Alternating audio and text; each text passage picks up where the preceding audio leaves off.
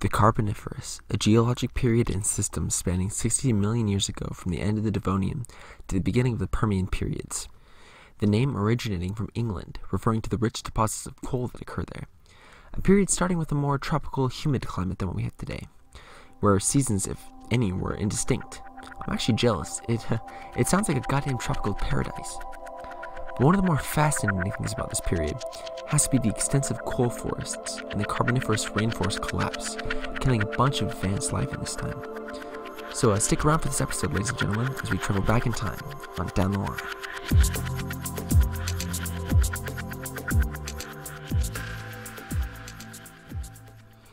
Alright, how's it going, everyone? I'm your host, Pete, and you've been listening to Down the Line, a podcast where we talk about the timeline starting from the very beginning, further past the known into the unknown, and browse the interesting theories that the scientific minds of today, much smarter than myself, have to say. Before we jump in, this episode goes out to Random Gamer XL, a subscriber who said this was their favorite period in the Paleozoic eon. I hope you enjoy the episode and it goes to your expectations. So now let's get to the info. The Carboniferous began around 359 million years ago and lasted until around 299 million years ago. It is split into two different subsystems, the Mississippian and the later Pennsylvanian. At this time, vast forests began to cover the globe, which would eventually be laid down and become the coal beds characteristic of the Carboniferous stratigraphy evident today. These coal forests were essentially just forests that had vegetable matter that decayed, making enormous deposits of peat or turf that later became coal. And if you get the chance, you can actually look up an artist's depiction of what they might have looked like. It's really cool to have pictures of these extensive and really lush forests covering the globe from so long ago. Terrestrial animal life was well established by this period, amphibians being the dominant land vertebrates.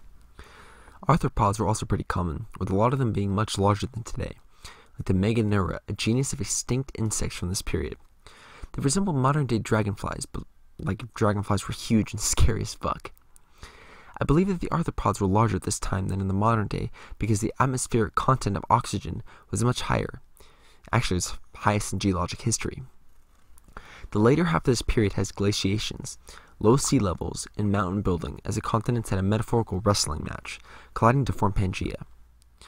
The Carboniferous Rainforest Collapse, as we spoke about earlier, occurred at the end of the Carboniferous, killing major amounts of marine and terrestrial life. It was believed to have been brought on by global warming.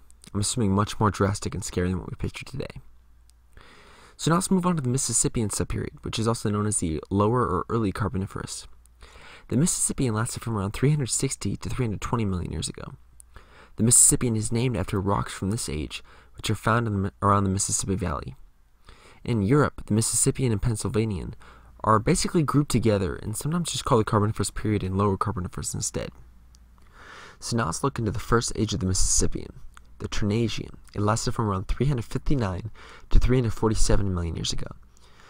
The Ternasian was named after the Belgian city of Tournai, and it was introduced in scientific literature by Belgian geologist André Hubert Dumont in 1832. The beginning of this age starts at the first appearance of the conodont Siphonodello sulcata within the evolutionary lineage from Siphonodello praesulcata. Damn, I think I'm getting good at pronouncing this shit. Well, in the past, the beginning of the Carboniferous was marked at the first appearance of the ammonite species Gatendorfia subinvoluta. The Ternasian also marks the first appearance of tetrapods, and sharks start to radiate due to the extinction of the placoderms. So now we move on to the Visian, which lasted from around 347 to 331 million years ago. This age was also introduced by Dumont in 1832. He named this age after the city of Vichy in the Belgian province of Liège. This age marks the first appearance of the fusulinid species Eoperistophila simplex, Fusulinida being a distinct order of single-celled phyla. Okay, so the last age in the Mississippian is their Supercovian age, which lasted from around 331 to 323 million years ago. It is named after the city of Superkov near Moscow in Russia. I think it's the capital of Russia. This marks the first appearance of the conodont Locrea cristiformis. And now we get to the Pennsylvanian, which is also known as the Upper or Late Carboniferous period. So we're actually about halfway done. This subperiod began around 323 to 299 million years ago. The first age of this subperiod is called the Bashkirian and lasted from around 323 to 315 million years ago. It's named after Bashkiria, the then Russian name of the Republic of Bashkortostan, in the southern Ural Mountains of Russia. The Bashkirian was marked by the first appearance of the conodont species, and I apologize if I get this wrong, Declinognathnodus nodiferus. I don't know if I got that right. I don't know how I could get that any more right. Next, we got the Moscovian, which lasted from around 315 to 307 million years ago. It was named after Moscow, then a major city and now the capital of Russia. This age was marked by the first appearance of the conodont Declinognathnodus donetzibius and the fusolinid Algitovella algitovica, which I don't know who's fucking naming these. You guys know by now. This is all so fucking ridiculous to me. I don't even know what to say about it.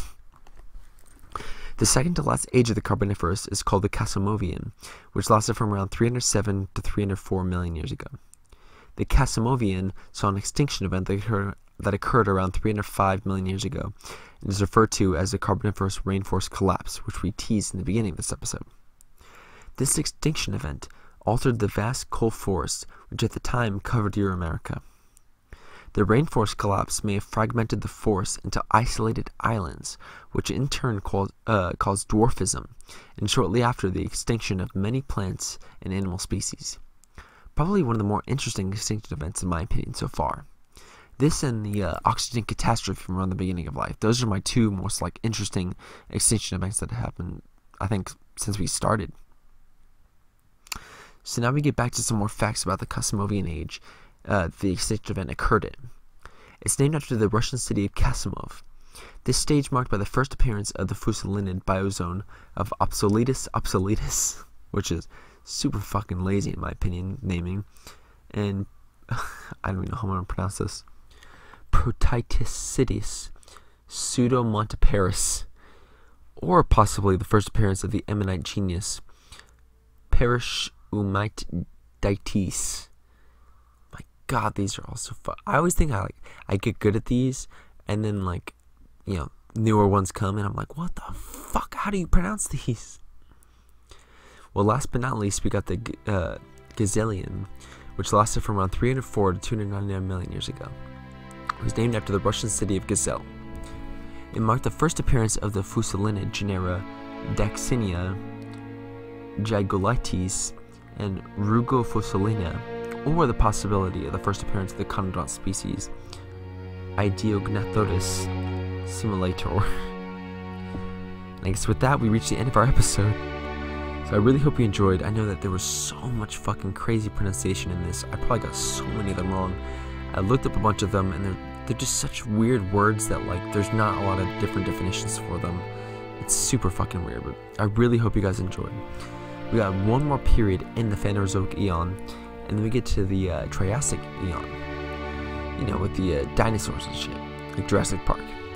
It's definitely going to be a blast, so I hope you all join me in the upcoming episodes down the line.